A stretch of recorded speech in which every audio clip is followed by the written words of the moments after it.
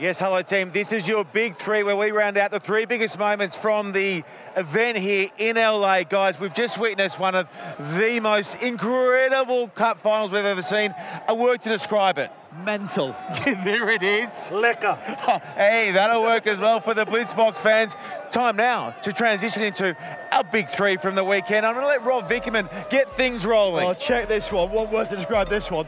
Tuimaba. Look at him. Gas on Red Bull. Can we have a clean up on our five, please? How big that one ends up on SportsCenter in the States? Oh, one of the hugest programs in the world of sports. Tuimaba. I mean, oh my goodness. I need a Panadol after that. I like your Tuimaba. Speaking of skills.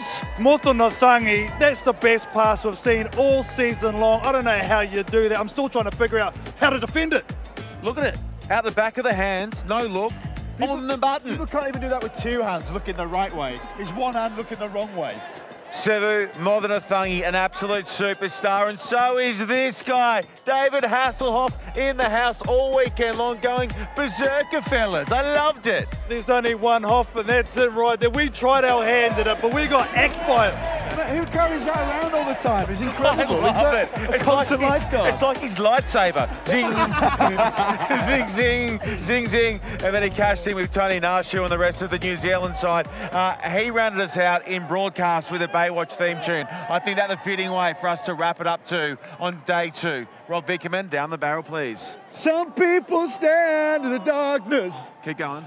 That's all I've got. I'll do so. We'll see you in Vancouver.